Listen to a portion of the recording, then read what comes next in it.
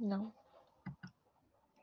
Welcome everybody to the online seminar series, Machine Learning Needs Mathematical Optimization. So we have the pleasure of having today Emma Frejinger. She's an associate professor at the Department of Computer Science and Operations Research at the Université de Montréal. She's the holder of the Canada Research Chair in Demand Forecasting and Optimization of Transport Systems, and also the holder of the Canadian National Railway Company Chair in Optimization of Railway Operations. Her areas of research include both demand forecasting and optimization of transportation networks, and in particular handling large-scale problems. Her research has appeared in leading journals in the fields such as Computer and Operations Research, European Journal of Operational Research and Transportation Science, and her students and herself have won several international awards, including the prestigious Transportation Society Dissertation Prize given by the Informed Transportation Science and Logistics Society. She has realized numerous projects in collaboration with public and private actors, and she works part-time as scientific advisor of Ivado Labs, and she's the founding fellow of AI Sweden. So great to have you today here, Emma. The floor is yours, and for the audience, remember that if you have very, very urgent questions, please put them in the chat and I will read them to Emma. Otherwise, there will be time for a Q&A session at the end. Thank you so much. Thank you very much, Dolores, for the introduction, and thank you for the invitation. I've assisted some of the talks, and I've seen the lineup of speakers that you have in this seminar series, so I'm quite honored to be here. I also see a few names of people I know in the participant list, but I haven't seen in a long time, so hello to everyone. Thank you to everybody for joining this. Today I'm going to talk to you about the Matheuristic for two-stage stochastic programs. And I guess Doris invited me here to this particular seminar series because it is a topic at the intersection between machine learning and operations research. But here maybe I will mostly say that we also need machine learning, but it's really at the intersection between the two. So I wanted to start out before giving you the outline of the talk. I'm going to sort of give a brief motivation for this work and also sort of narrow down what is the scope of the contribution or the work that I'm going to talk about later. So in terms of motivation, I work on transportation problems, mostly some supply chain problems, and I find these fascinating, and they are also good candidates for methodologies, I believe, between machine learning and operations research for several reasons. I think many of you have heard, even like in the media and the public are now aware of the importance of having robust systems in terms of supply chain and transportation, and this became very, I think, visible during the pandemic that our systems can be quite fragile. The characteristics of the decision-making problems underlying these are that they are hard to solve, hard because of their combinatorial nature and because of their large scale.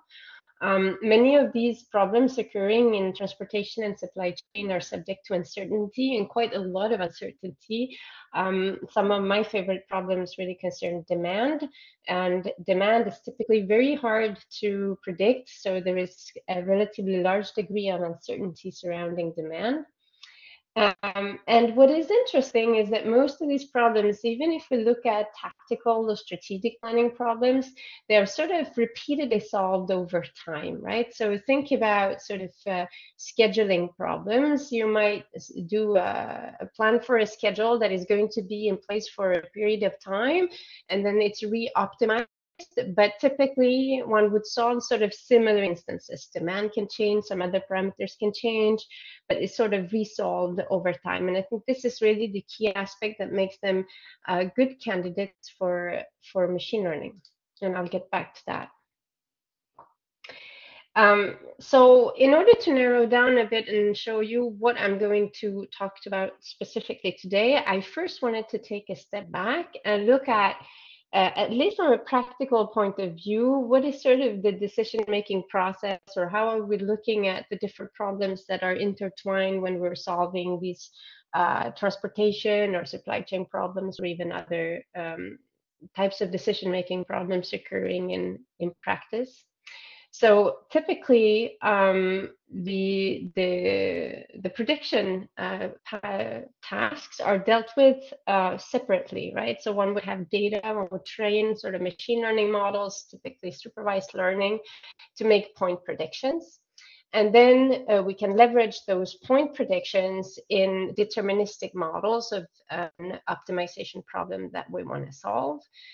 And will solve this optimization problem, and at least the problems I'm interested in transportation, say network planning, there would be human in the loop, right? So somebody would look at these solutions and say, okay, I can implement the solution as is, or I'm going to make some tweaks to it and then implement it in practice, which means that it's actually occurring sort of an interaction with the physical environment, which generates new data and so forth.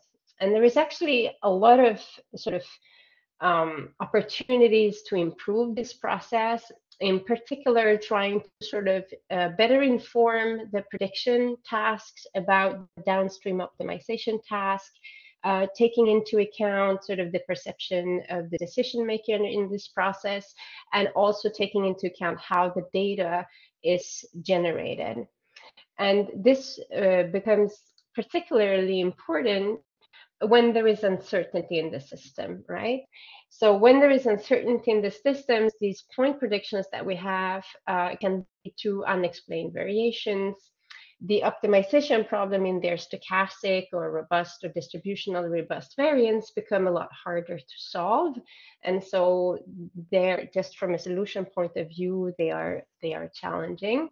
But also it is challenging to take into account sort of the perception of decision makers in this context, because when faced with uncertainty, typically they are not risk neutral.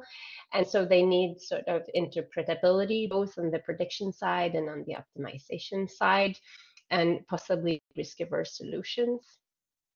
And having uncertainty also means that it's quite hard to anticipate what is going to happen in the future, which could potentially lead to post-decision disappointment. So this is sort of to look an overview of the challenges that are in. And I just wanted to mention that what we're going to look at is really exogenous uncertainty here in this talk. But if we have endogenous uncertainty, in the sense that our decisions can impact the distributions of the uncertainty, then all of these aspects are even more challenging to deal with. And I would say that this is not studied a lot in the literature for now. So with that sort of motivation or introduction in mind, what we're going to really narrow in this presentation is on the optimization scope and stochastic problems, right? So what we want to do is to be able to solve faster stochastic, so challenging stochastic problems.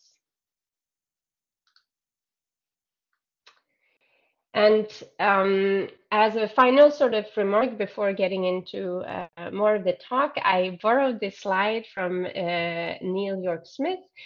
He took sort of the tree, one could say, that is part of this paper here by Coterie et al.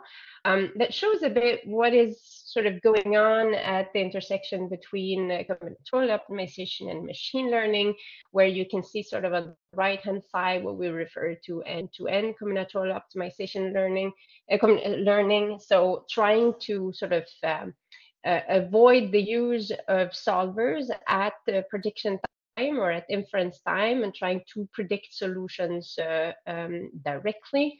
Somewhat related is decision-focused learning, which I will not have time to go into details today, but which is a super interesting and important topic. And then on the other side here, on the left-hand side, you have sort of using machine learning to augment solvers of combinatorial optimization problems. And we are situated more here on the left-hand side. Most of the work that has been done at this intersection are dealing with deterministic problem, which we are not. We want to deal with stochastic problems. And also there's been a lot of research, very interesting research going into sort of augmenting MIP solvers with machine learning algorithms. And while keeping these the overall method exact. Here, on the other hand, we're going to look at heuristics ways to speed up the solution using MIP solvers, and we're going to focus on two-stage stochastic programs. I put sort of, so this orange blurb is sort of my addition to Neil's nice scheme. And I put this intersection because for me, these are really not two separate branches. What we're going to use is some prediction of solutions, or at least a solution value when we're doing this. And what Neil added, which I think is nice, are these two black boxes on the top, which also is at the intersection between machine learning and optimization, where either we augment machine learning with combinatorial optimization, or that we try to learn models using machine learning, really learning, say, feasible space and so forth. So what we are situated is in this area here. Okay, so the outline of the talk is going to first, I'll give some background referring to a paper we wrote a while ago, where essentially we're investigating whether we can predict useful information about second stage problems in two-stage stochastic formulations. And then I'll go into sort of the background and the motivation of what's going to be the main scope of the talk, which is solving integer linear two-stage stochastic programs. And our particular focus is on problems that have relatively hard second stage problems. And then I'm going to describe at a relatively high level the algorithm that we propose that we call ML-L-shaped, where essentially we're going to address computational bottlenecks in the classic L-shaped methods with machine learning. And then I'll spend quite some time on the numerical study that we did, and essentially shows that we can gain speedups up to 667 times compared to an exact method, and where our optimality gaps are very close to 0.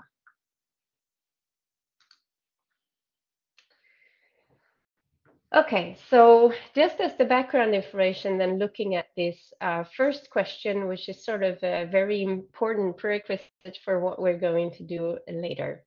And the key motivation here, at least for me, so the problem that I have in mind is really to do tactical planning, so solving, let's say, network planning problems for transportation, but where we want to take operational decision problems and their constraints into account.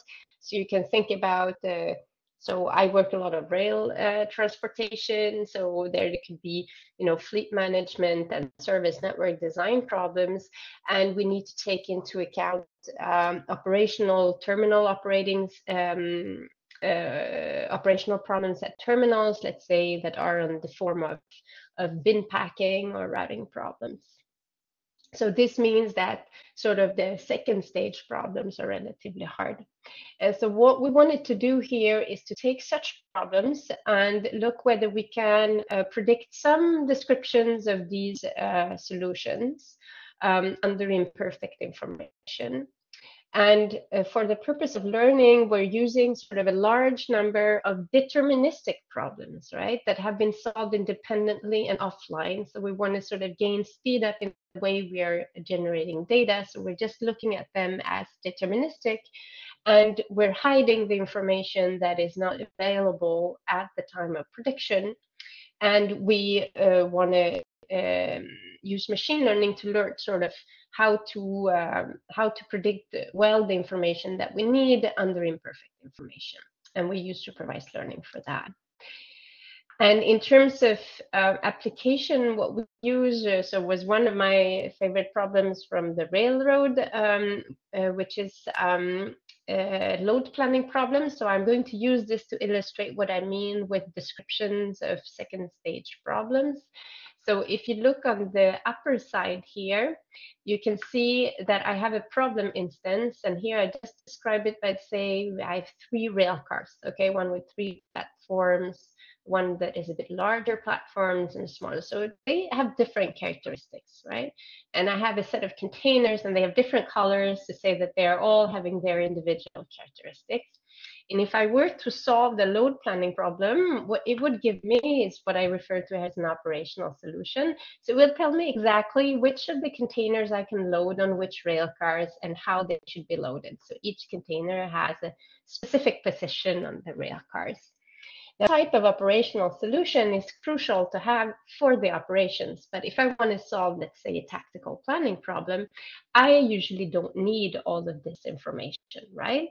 And moreover, I don't have perfect information about the characteristics of the instances most often. I don't even know, say, the detailed container characteristics. I would only know their size and so forth.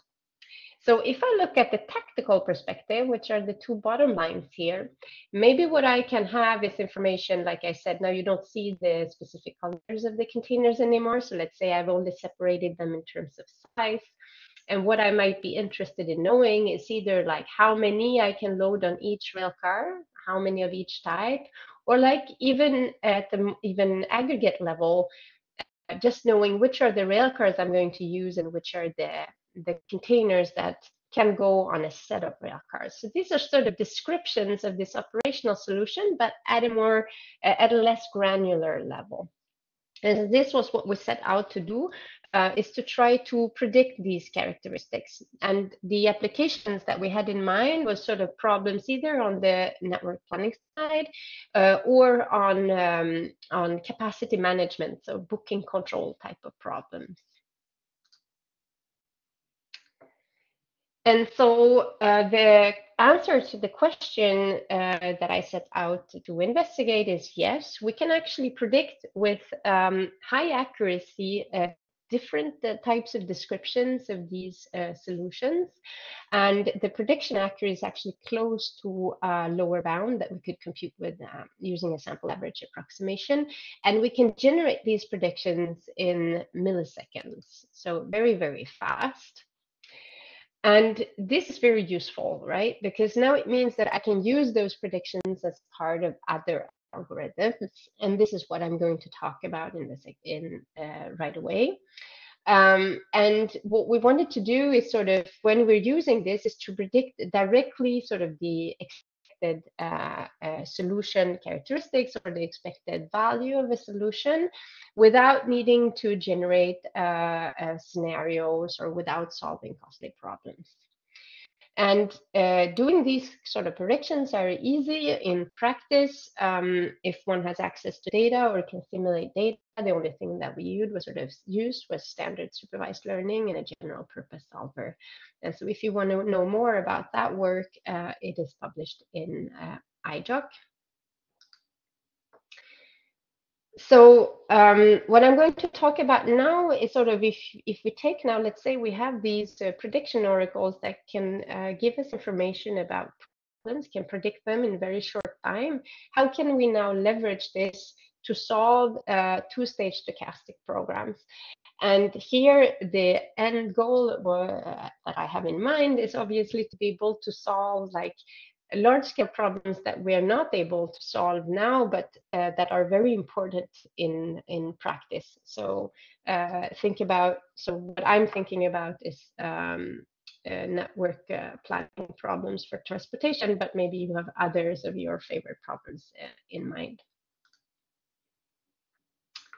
Okay, So now what we're going to talk about is two-stage stochastic programming. And like Dolores said, please feel free to ask questions or interrupt me if you need clarifications.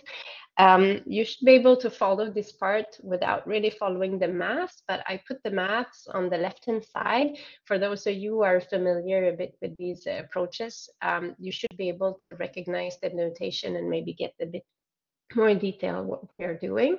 But if you're not, you should be able to follow anyways.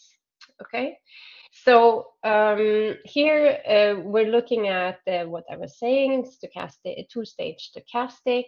And what we're focusing on is when the second stage problems are relatively costly and when they have integer variables. And this can occur, for instance, so costly can mean, for instance, due to a high number of scenarios. So there can be a high level of uncertainty.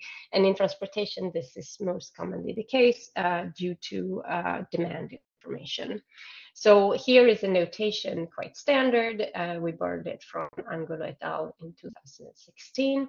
So you're seeing here the two-stage stochastic in the sense that this q of x, so this is I guess the only notation that is important to keep in mind, it will get back, this q of x is the value of the second stage problem, right? So here on the lower side, you see the second stage problem, which is subject to uncertainty psi. The second stage variables are y, and we're assuming that we have integrality constraints on y, and that we have binary coupling variables because we're using the L-shaped method later. And so here you can see these second set of constraints involves a theta. Theta is up here, so at the optimal solution, this is going to be tight, and q of x equals to delta. In order for this to be feasible, it has to be less than or equal to 0, or q of x needs to be less than or equal to theta. So this work, so there are different works that have focused on trying to solve these problems. Typically, one would like to solve these problems when q of, it's not too costly to compute q of x, but this is not always the case. In terms of exact methods, it was seminally addressed in Laporte and Louveau from 1993 with the integer L-shaped method. So what I did here is just to write the classical form of the first stage problems. Now you can see here we added the lower bound on theta. So L is a lower bound, and we added these sets of constraints. And these ones are going to be added iteratively in the branch and bend cut approach. And a family of constraints of this type is the integer L-shaped optimality cuts that were proposed in Laporte and Louveau. They have this shape. We don't need to go into the details of the L-shape. If you know the method, then you know why this looks like this. What is important for this particular talk is to see that in order to compute these cuts, we need to evaluate the value of our subproblem at each candidate solution. So we have these ones depend on q of x, right? And so these ones, there are two observations. These ones are costly to compute because we need to solve these integer programs. And on the other hand, they are only cutting one infeasible solution at a time, right? So in more recent work by Angulo et al., they made this observation and said, well, actually, what we can do is that we can check feasibility using continuous relaxation first. The continuous relaxation is less expensive to solve. So that, why don't we add sort of a block in the algorithm before by computing the continuous relaxation? And if we identify an infeasibility, we're going to add continuous L-shaped cuts, so subgradient cuts of this form here. And these are hopefully stronger than these integer L-shaped cuts, okay? And one would only add the L-shaped cuts if we are not adding these ones, right? And what we can observe in terms of these is that now we need to compute, on the one hand, the continuous relaxation, which should be a lot faster to solve than the integer subproblem. And we also need the solution to the dual of the LP relaxation. Okay, so what we want to do now is to say, okay, this speeds it up, and it's a really nice work of Angulo et al. They managed to really speed up the L-shaped method. Nevertheless, we're still restricted in the size of problems that we can solve, and the type of problems, at least I am interested in, are not sort of tractable with this approach. So what we wanted to do is to tackle the computational bottlenecks of these algorithms while keeping the same structure of the algorithms. Okay, and we tackle the bottlenecks with machine learning. So why would one use machine learning for this? And so I go back to what I was starting out this presentation for, is that many of the hard decision-making problems that we're solving in practice are actually sort of solved repeatedly over time. And so one from somewhat similar problems, or problems that are a bit different, but one could say sort of come from a distribution of instances. So this is sort of the key motivation for, why it would be worth pushing some computation offline to gain speed online, right? And so what we're looking at is these both sort of variants of the L-shaped method. So the standard L-shaped method and the one with alternating cut strategy. And so what we need to be able to compute are these two sets of cuts. And what we're going to do is to replace these costly computations that I'm showing here in orange with fast machine learning predictions. So in order to use the standard L-shaped method, we would need to sort of predict the subproblem value. And what we would need in order to use sort of these continuous L-shaped cuts is that we would need the relaxed subproblem value, and we would also need the solution to the dual of the relaxed subproblem. Now, one note here is that we actually don't need all of the dual variables. We only need those that are occurring here. So we can actually rewrite these cuts in this way, and this can lead to quite an important reduction in dimensionality of what we need to predict with machine learning. So this is as a parenthesis on the technical details of the approach. Okay. So how does this look like? So I put on the left, I hope it's more or less readable, but I'm going to explain to you what I mean. So now you're in a branch and benders cuts approach, and we're now in the callback. We're replacing sort of an exact callback of the L-shaped method with here an heuristic one, right? So now what we're doing is we're looking at sort of the block that goes with the standard L-shaped method, which you would start by sort of computing usually the value of the subproblem. Now we're computing it with the prediction, right? Here's just some technical detail on the implementation, because this is done on GPU, while the algorithm and sort of we're using Cplex, it runs on CPU. So we compute this prediction.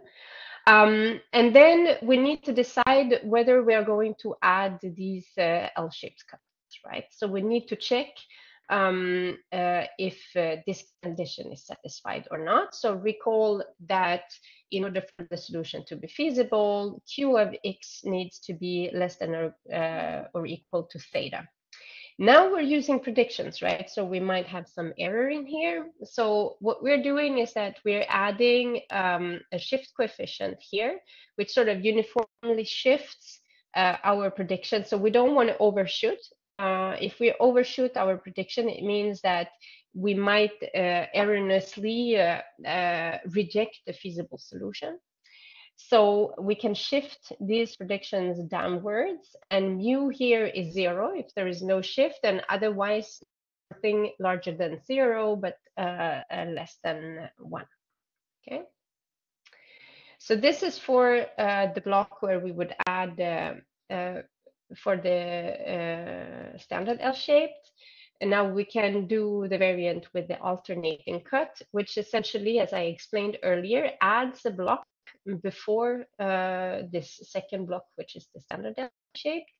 And here we would check the condition, but with respect to the relaxation instead. So the tilde here denotes the relaxation. And we add the shift coefficient very similarly to what we did in the second block. And we also have, so here we have more predictions to compute. So recall that here we would need some dual variables in addition to the value of the relaxed subproblem. Okay, so then a few questions that one might have is, so obviously this is no longer an exact method, but can we guarantee that we find a feasible solution? So we cannot do this on the fly, but we can obviously identify if we terminate without a feasible solution, and this, when it would occur, would probably occur pretty fast. But then we can use these values of the shift coefficients to in the multi-phase variant, right? So if you end up with no feasible solution, you can use increasing values of mu and nu, and you relaunch the procedure to find the feasible solution. Now, in all of the instances, and we saw the very large number of instances, this happened twice, in which case we increase the value of these in phases. And so the computing times that I'm going to show you later involve those multi-phase variants in their computing time. We also tried two other variants, sort of one that is exact, where we just use this in a heuristic way to give us a solution, and then we would do a second phase where we warm start with that solution. It didn't turn out to be competitive in terms of computing time. A second one that we did was to use the warm sort, and we also add sort of a probabilistic lower bound, and this also turned out not to be working as well as the others. Okay, so a few remarks. Learning to predict Q of X it's a lot easier than learning to predict also the values of the dual solution, right? So the standard version of the L-shaped is actually easier from a machine learning perspective. The whole idea of sort of using this first block in the exact version was to avoid computing Q of X, which is the most costly. But in the machine learning version, the predictions are very, very fast, right? Independently, if there are those associated with alternating cuts or the integer cuts.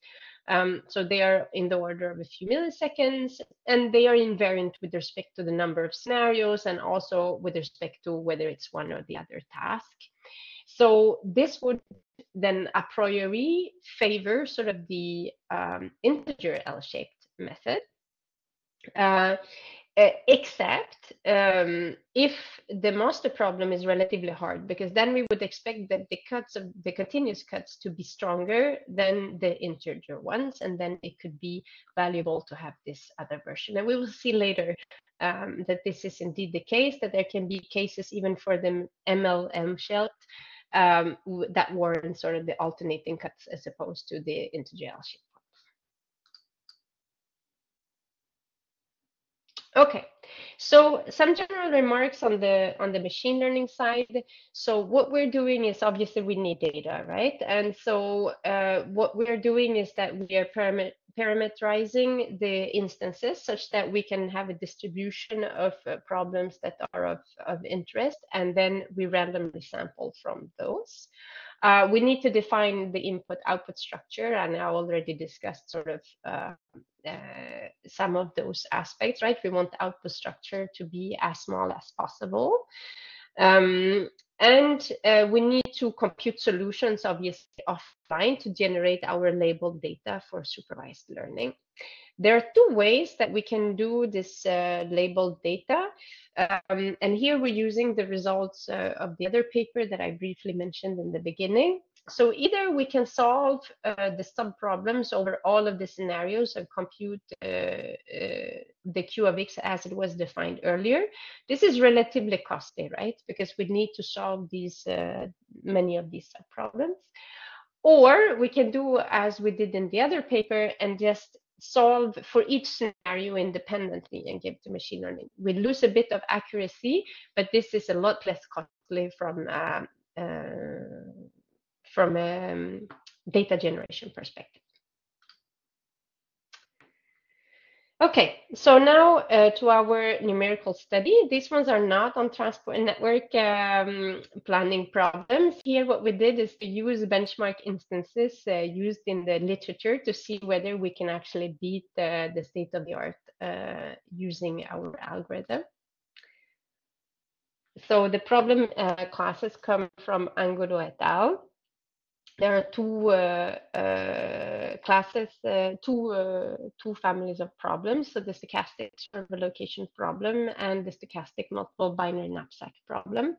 So in terms of SSLP, it's defined for, so it's to locate n service. So I'm going to use this notation, SSLP parenthesis, the first term is the number of servers.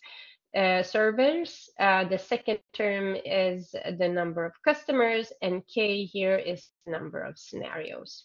Okay. The first stage of this problem is relatively easy, but the second stage is relatively hard. So this is sort of the best fit for our algorithm. In terms of the SMKP, the second stage is relatively easy, so it's less of a good fit. We expect our method to be maybe less performant on this one, and it is confirmed, as you will see later. And the first stage is relatively hard. So what we did is, out of all of the instances that were used in the literature, we say, let's see what we can do with the very hardest ones, right? So here you see the two hardest ones on SSLP. Sorry, I managed to catch COVID, so I'm not usually sounding like this. So SSLP, here we have 15, 45, and 15 scenarios. And so what we're doing is that we're creating even harder instances. So we're increasing by an order of magnitude the number of scenarios in here to make them even harder. And then there is one here that has even 2,000 scenarios. And for SNKP, these are two, the last one is really the hardest, and there was no solution found in previous work, but there are only 20 scenarios of these ones, okay? These are some details on the input-output structure, and what I want to note is that in terms of mean absolute error, we have a very low error on the predictions for the L-shaped, standard L-shaped method. It's slightly higher when we're looking at the alternating cut variant, because this is a more difficult task from a machine learning perspective. So before entering the details, I wanted to give the key takeaways. So in terms of the SSLP, we managed to get speedups between 11 to 167 times compared to the exact method. And in terms of solution quality, we have average optimality gaps of less than 2% with medians that is basically 0. So in terms of the SSLP, with the type of problems that we focus on, when the second stage problem is relatively hard, we have a very good performance. In terms of the SMKP, here we're using the alternating cut variant of the ML shape because the first stage problem is hard. So here, this one outperforms sort of the standard method, even when we're using machine learning. We are 6 to 7 times faster than the exact method. But when we're comparing to another heuristic, so here we have a basic version of the progressive hedging algorithm, that one is actually 8 to 14 times faster than our MNL shape. And I get back to why this is so. In terms of solution quality, we are very good, less than 0.08%. Progressive hedging is also doing, this basic version is also doing really well. We are slightly better, but these gaps are still very small. Now, what is important to keep in mind is that our method online is invariant with respect to the number of scenarios, and this problem has very few scenarios in this version. So let's look a bit more under the hood on the SSLP. So here I'm just restating the same takeaways as I said earlier. Here you see an order of magnitude of the computing times in seconds. You see hours are really fast. You have the exact, which are significantly longer. And here you can see that this basic version of the progressive hedging is actually not doing really well. It's even slower than the exact method on several of these instances. In terms of optimality gaps, here you see the details, the average and the standard error of the optimality gaps. This second line here is a bit interesting. This one indicates, you remember when I talked about the generating the data, either we can sort of, generate the data with the best possible labels, so we're solving the sub-problems, or we're just solving the scenarios independently, and the second row corresponds to that, right? So we're losing something in terms of accuracy when we are doing that. So we pay the price in terms of gap. So the optimality gap here is slightly higher, so it's significantly higher. It's 2.6% on average, but we are gaining a lot in terms of speed of generating data. If we go even further into the details a bit, so on the upper graph here, or table, you're seeing the number of integral second stage problems. So remember, the exact version here is the alternating cut of Angulo et al. So the objective is to try to reduce the number of integral second stage problems that are solved. With the MLL shape, we're using just the standard L-shaped, right? So we are going always to add integer L-shaped cuts. We can see that if we just take the example on the first row, we're solving on average 420, say, of these integer second stage problems, but we're predicting their value. These are approximately the same number as the number of relaxed second stage problems that the exact algorithm is solving, right? So the exact algorithm, because of this alternating cut strategy, saves on the number of integral second stage problems that they're solving, and are solving more of these relaxations, right? And the relaxations are much faster to solve than these integral ones. Now, so where is the speed up coming from? And here is really where you see the gain of using machine learning predictions. So now you're seeing the total time spent in the integral second stage problems in milliseconds now. And here we don't take into account the parallelism that can be used by simplex. So just to as a remark. So here we are spending on average 630 milliseconds in the integral second stage problems by predictions. But if you look here on the total time that the exact method spends on the relaxed ones, it's several orders of magnitudes more, right? So this is really where the gain of this in speed is coming from. It's really due to the machine learning prediction. On the SMKP, as I told you, the improvements are a bit less impressive when it is compared also to alternative sort of heuristics. So we're getting a speed of between 6 to 7 times, but actually a basic version of progressive hedging is doing better. And there is no learning, right? So there is like no additional data that needs to be generated and training and so forth. So from a first look, it might seem like it would be better to go with this type of algorithm instead of doing a machine learning based one. But what is important to keep in mind is sort of the number of scenarios and the fact that the MLL shape is invariant with respect to the number of scenarios when we're looking at the online computing time. So we just increased the number of scenarios from 20 to 2000 and tried solving it with this basic version of the progressive hedging again. And then we can see that the computing time is increasing, right?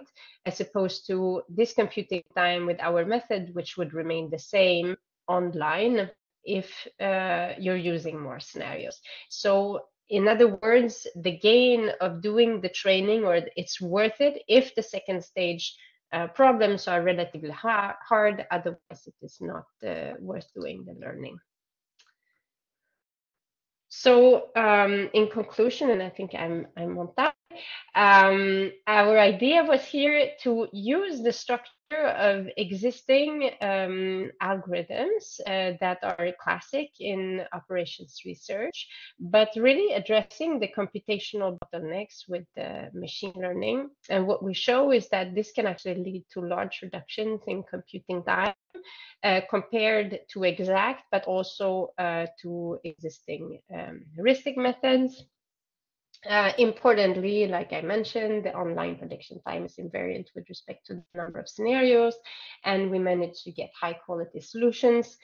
There is a first version of the paper available on arXiv. You have the link here, or like the number, and it's under minor revisions for Inform's Journal of Computing. So there are a bunch of, future work that we can do. One that we are definitely working on is solving really much harder problems. But we're also looking into sort of sample efficiency and being able to reduce sort of the data requirements, maintaining high accuracy for the machine learning problems. This was all that I wanted to say today, so I'll take questions. Thank you. Thank you, Emma, for the great presentation. So for the audience, if you would like to pose questions, please raise your hand and we will give you the rights for the camera and the video.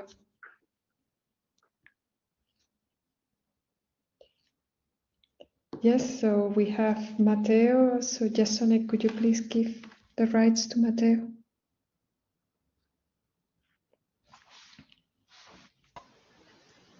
Hello, Emma. Actually, I just wanted to take the chance to say you hello. It was a nice talk. Thank you. And I have to question now. So I get that you compute the gap with respect to the exact solution of the second stage, is it? When you, those are results that you showed us. So do you think that at a certain point, when you do the machine learning estimation of this value and you're not satisfied, you can trigger an exact solution for just one iteration of the graph generation? I hope that the question is clear, but anyway, I just wanted to say hello to you. Yeah, very nice to hear your voice, Matteo. This was a long time ago. Thanks for your question. I'm not sure I got what you said, so because it was jumping a bit in my ear in the beginning. So you're saying that we are comparing to exact. I'm not sure I got your point. Yeah, actually, the gap that you showed in the results, was it? Okay, the results. Yeah, these are the gap are with respect to because we know the optimal solution. Yeah. Yeah. And at a given moment, would you somehow switch from the estimation you do with machine learning towards an exact method for the second stage if it's not satisfactory? Would it be possible? So the tricky part. So I'll try to rephrase what I heard. Maybe I didn't get your question correctly, but let's say that if the machine learning predictions are not good enough, could we switch to an exact? Is that the question? Exactly. Yes. Yeah. So actually, this is tricky, right? Because we have no way of knowing when we're sort of doing the predictions and checking the feasibility and adding the cuts. We have no idea of the quality of the solution. The only way of knowing is like we can get. So let's say we are overshooting the values, so we have a sort of a positive bias. Then that's sort of the riskiest, because then we could cut feasible solutions, right? At worst, we can even end up with no feasible solution, right? And we can cut off good feasible solutions. Ideally, we would like to detect this, right? But at this point, we have no way of detecting this. The only way to know is once you have sort of terminated your branch and benders cut, you could end up with no feasible solution, in which case you can use the shift coefficients. You can identify if you have an important bias on sort of offline on other data, in which you can already shift your predictions to be on the safer side. But every time you shift your predictions, you're going to pay a price potentially in computing time, right? Did I answer your question more or less?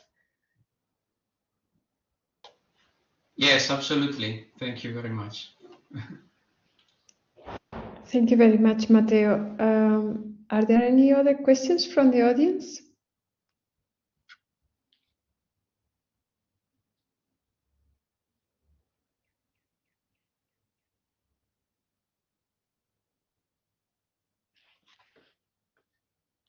I think it was all very interesting and clear, Emma. So I think we will close here, and thank you again very much for the great talk. And to the audience, we would like to remind you that next week is actually the end of our season 5 of the online seminar series. And yeah, we will have a talk from Jose Ramon Subizarreta. And if you would like to join the mailing list to receive news from us, please do so. And you have the QR code there. Thank you, everybody. Yeah, see you next week. Thank you very much. Thank you very much, Emma, and get well soon. And yeah, it was a pleasure to listen to your talk here in the online seminar series.